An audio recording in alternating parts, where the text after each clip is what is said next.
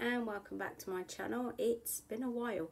I think I posted one last September, which is not very great, but New Year's resolution, new year, I'm going to try again. So my first video of this year is my favourite reads of 2021. The first one is Fried Green Tomatoes of the Whistle Stop Cafe by Fanny Flagg. I've wanted to read this book for 10 years, finally took the plunge last year, brought it, absolutely loved it. Follows Idgie and Ruth, who are best friends. They live in Whistle Stop. Ruth moves away to marry a man who becomes abusive, so Idgie rescues her and brings her back to Whistle Stop, where she gives birth to the baby, a little boy, Bud, who they bring up together whilst running the Whistle Stop Cafe. Bud unfortunately loses his hand in a train accident. But basically it just follows the characters who live in Whistle Stop at the time. This ending is very sad. I don't really want to say why, but yeah, the ending was really sad for me. But it's just a book you're going to have to pick up and read yourself. I really, really love this one. And at the back it has some of the recipes that they make in the Whistle Stop Cafe, which, yeah, I actually might want to try, but it's American, so I think some of the ingredients might be hard to get hold of here, but we'll see. But yeah, this is definitely a classic by Fanny Flagg, who you just really need to try, because I really cared for the characters. I fell in love with them, and it has to be a well-written book for me to fall in love with the characters. But in 2021, Fanny Flagg brought out the Wonder Boy of Whistle Stop, which is a follow-on of Bud getting married, having his own child, Ruthie. His wife dies. Ruthie, you see her grow up, get married. You find out what happened to the characters after they all leave Whistle Stop, and what happens, because Whistle Stop doesn't exist anymore really. Ruthie, she grows up looking after her dad. She gets married. Her husband dies. And it's just a book picking up of visiting old friends from, if you've read the Fried Green Tomatoes, it's revisiting old friends, of seeing how they got on when they've left Whistle Stop, and what happens to them. But yeah, it's another great classic. Definitely, if you enjoyed the first one, you will enjoy the second one. But the ending in this one is a lot happier. Let's just say Bud remarries someone he didn't expect, someone very, very rich. The next one is probably a reread, Stephen King's Pet Sematary. I first read this when I was 15. I got it from the library purely because there was a cat on the cover. But yeah, it follows Dr. Creed moving into this new house because he's got a new job. His cat, Church, well, not his daughter's cat, Church, she gets run over and killed.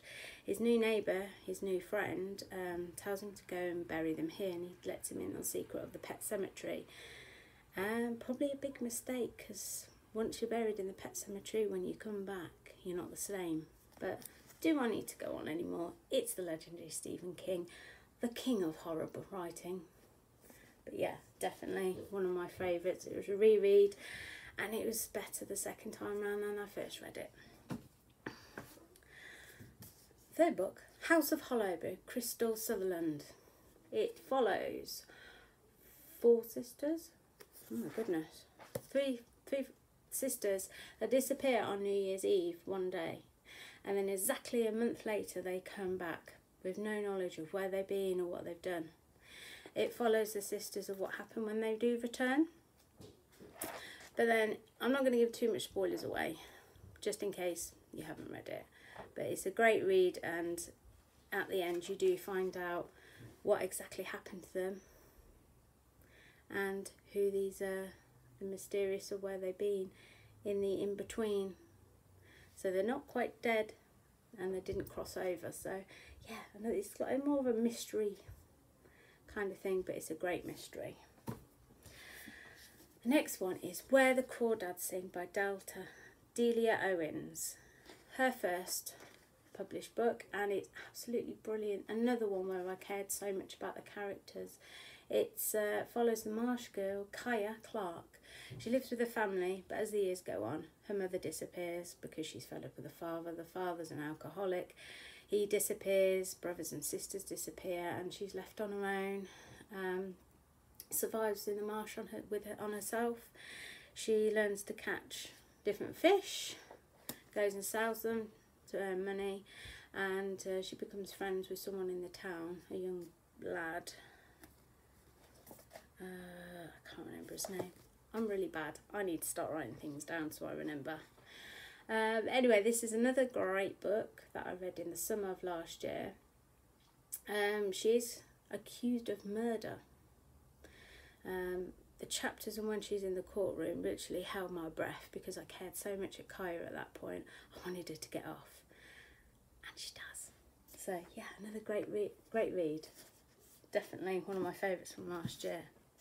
The next one is The Hollow Tree by James Brogden. This is the first book I've ever read by James. I've never heard of him till then.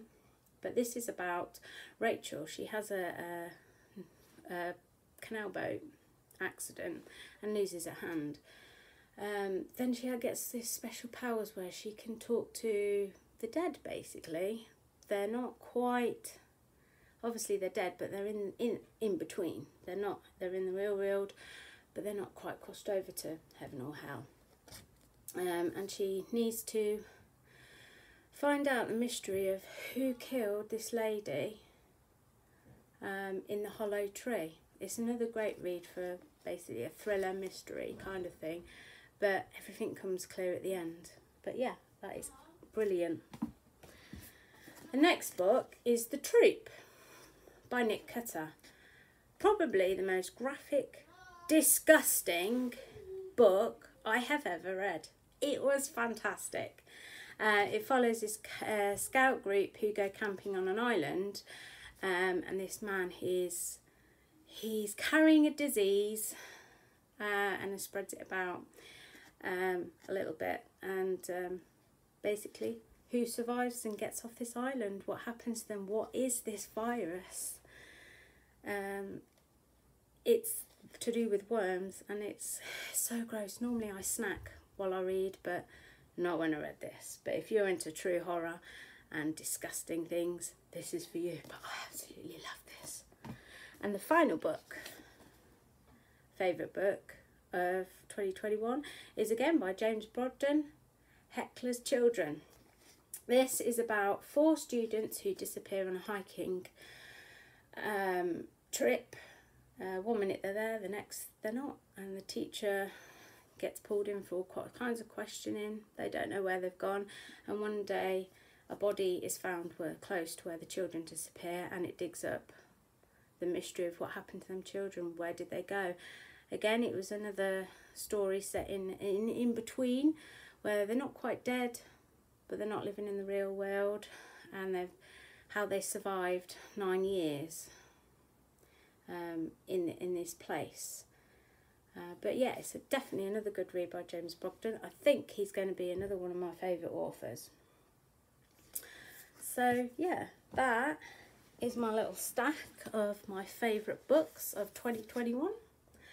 And I hope this is helpful.